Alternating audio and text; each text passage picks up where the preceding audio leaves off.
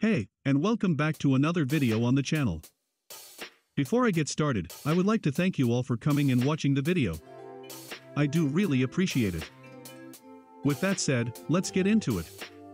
Today I'll be picking up from where I left off from the last video. If you haven't seen the last video, I'll leave a link in the description to it. Firstly, I'll be adding a simple button to the race widget to see if the code to open another level from the garage will work.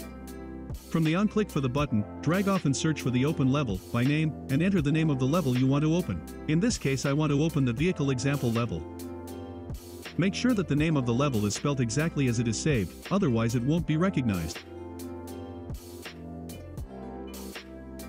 It seems that although the level loads, the vehicle inputs are not being recognized or something.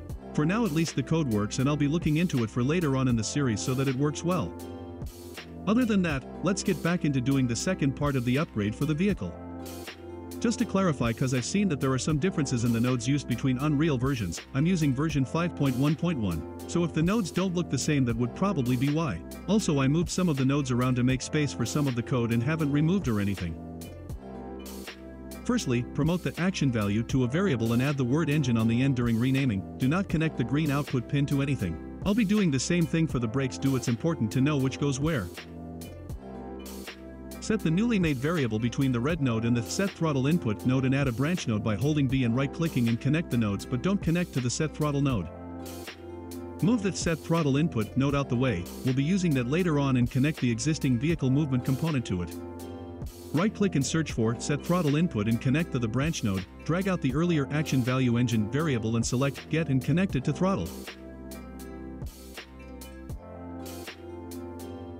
Drag off from the set throttle input and search get physics linear velocity mesh.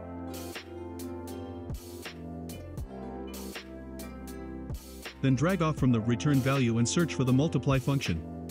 At the bottom section of the multiply function, hover over the left pin, right-click and convert pin to a float single precision, then set the value to 1.006. Drag off from the get physics linear velocity and search for set physics linear velocity and connect the multiply to the new value input.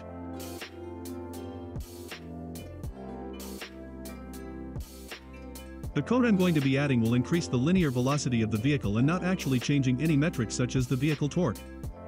I'll be doing the throttle part of the code first and moving on to the brakes afterwards.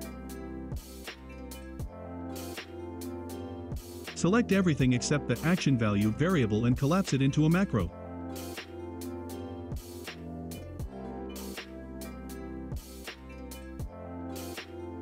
Open up the macro, this is completely optional, and move the nodes around to make it look nice and neat. There's nothing better than nice looking code.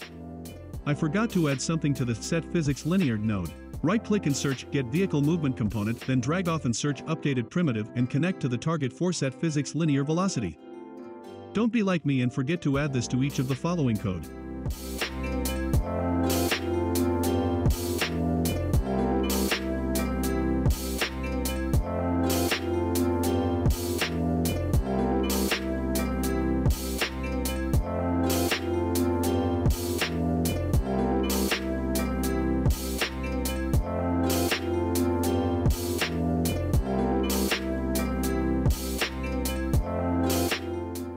Once back in the event graph, drag off from the branch node's false value and search for another branch node that drag off from the true value and add the same code again. This process will be repeated 2 more times for each of the remaining stage upgrades, and only the multiply value will be changed. For the next one the value needs to be 1.004 and the last one it is 1.002. The reason it's going from highest, stage 3, to lowest, stage 1, is cause Unreal needs to check through the branch node whether the condition is being met to enable the right piece of code. If it was the other way around, there wouldn't be a need to move on from the first part of the code cause it will always be true, so it won't need to check for the false values.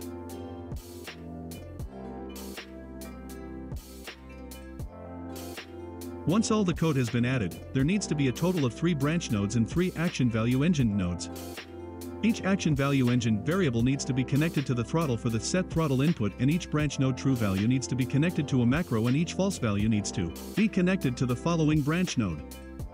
The final branch node's false value needs to be connected to the set throttle input node that was moved earlier, and either an action value engine variable needs to be connected or the action value from the red node. The condition for each of the branch nodes will be the stage upgrade Boolean variables we added, with stage 3 connected to the first node and stage 1 connected to the last node. But before I add that, I'll first check to see if the code is working without it, and if it is, then I'll add them and check again to see if the vehicle still works.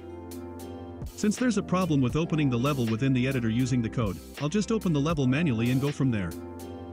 The code works. It should currently be multiplying the vehicle velocity by 1.006 since that is the first part of the code. The video is sped up a little if it looks a little bit too fast. Now that the code is working fine, it's time to complete the code by adding the conditions, and move on to the next part.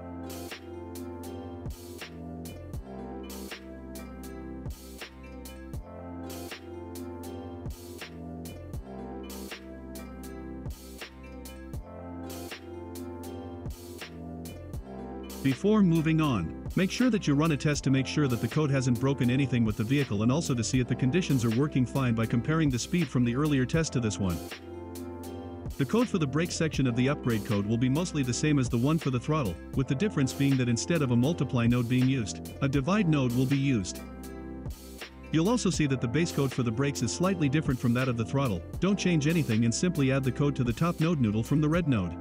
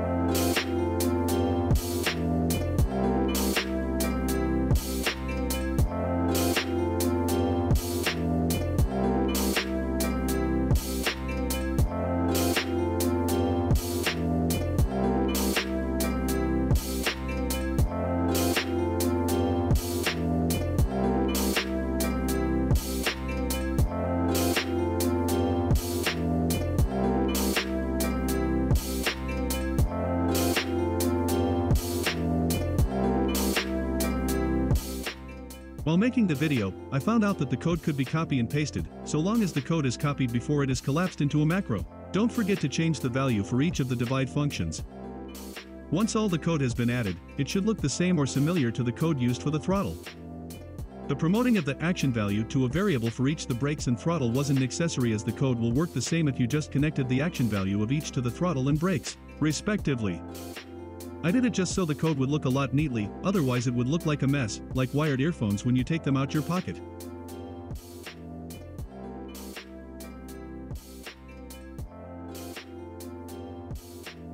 I made the decrease amount too high and made the vehicle undrivable, so just going to adjust that and do another test.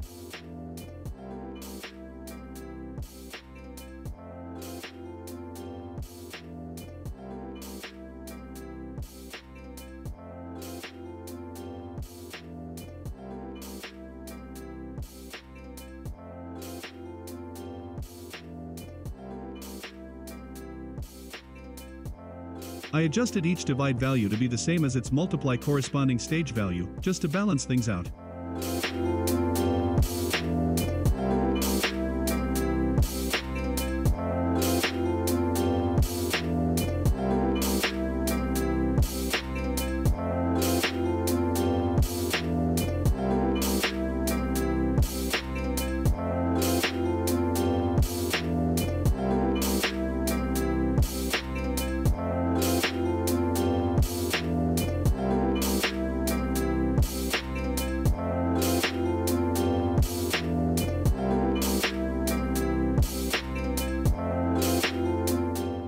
All the code is working fine, there are no issues, so I'll be ending the video here.